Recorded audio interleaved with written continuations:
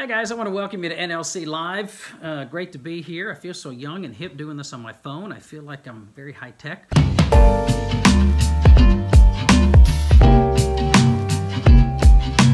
My name is Matt Mosler. I'm the pastor of the New Life Church here in Pine Bluff, and it's a great pleasure to have you guys with us today. We're going to talk about a psalm today. Love the Psalms. The psalm we're going to focus on today is Psalm 40. Now, some of you old guys may know Psalm 40. You just don't know that you know Psalm 40.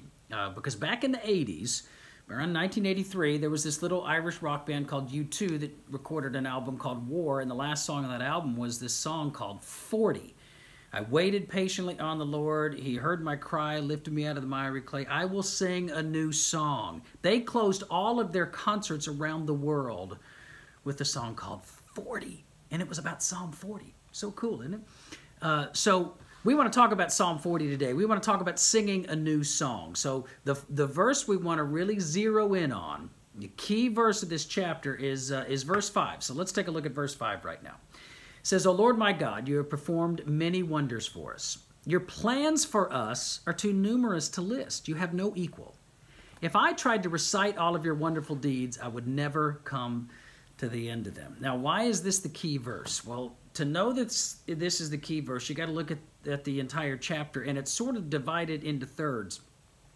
The first part of this chapter, verses 1 through 4-ish, is the result of this guy's prayer.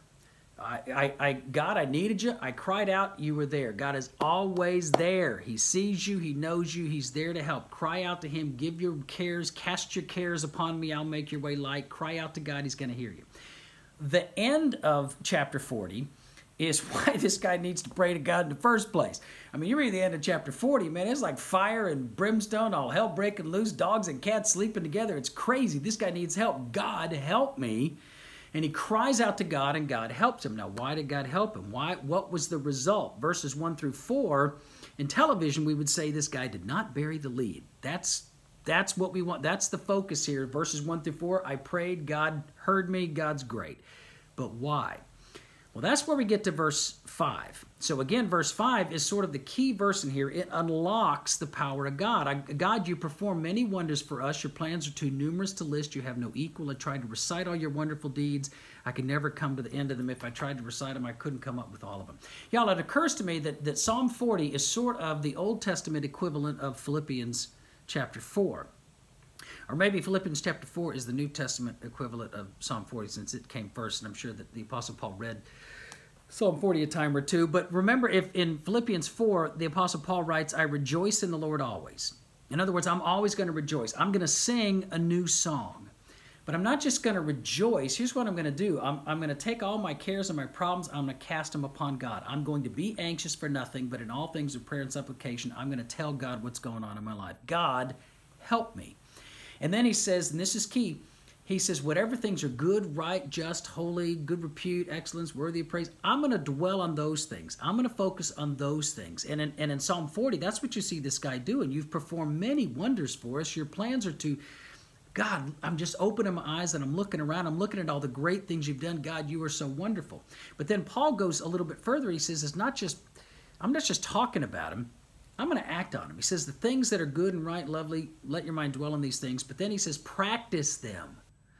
Put your faith into practice. It's not just talking about it, it's acting on your faith. And the solution, the result of all that is that the God of peace will be with you. In other words, I cried out to God. He heard my cry. He saved me. So here's what I want you to do. And by the way, this positive thinking stuff, this is not just some new age mumbo jumbo. Y'all, this is Bible stuff right here.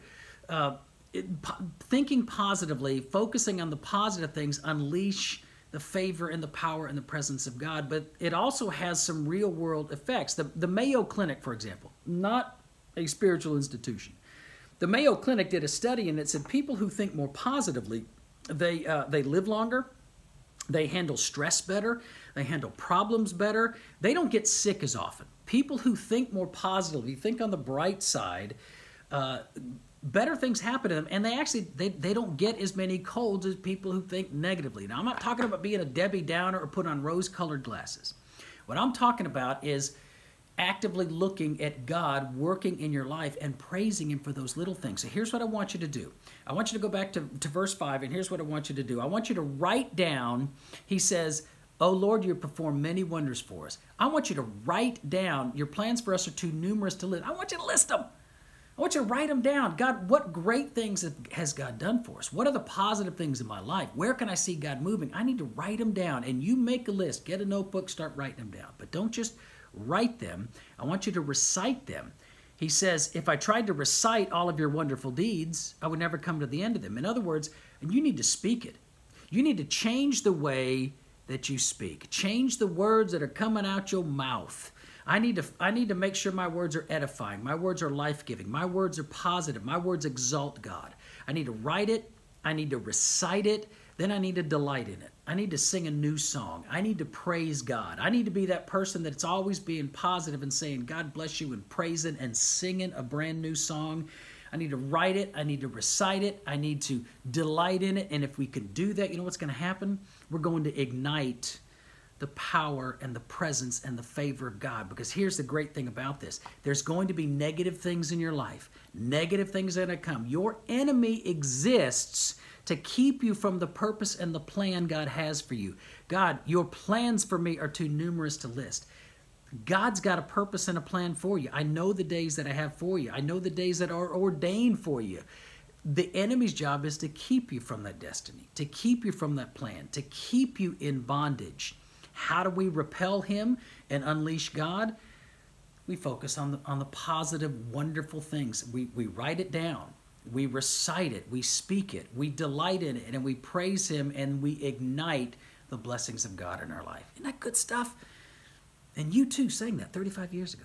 Awesome. Let me pray for you. God, we love you, and we thank you that you are working in our lives. Sometimes it may seem like you're working behind the scenes, but we just want to take this moment, Lord, to open up our eyes and focus on the positive and rejoice in the great things you're doing for us. God, I'm asking that your favor be unleashed on all those watching this in Jesus' name. And all God's people said.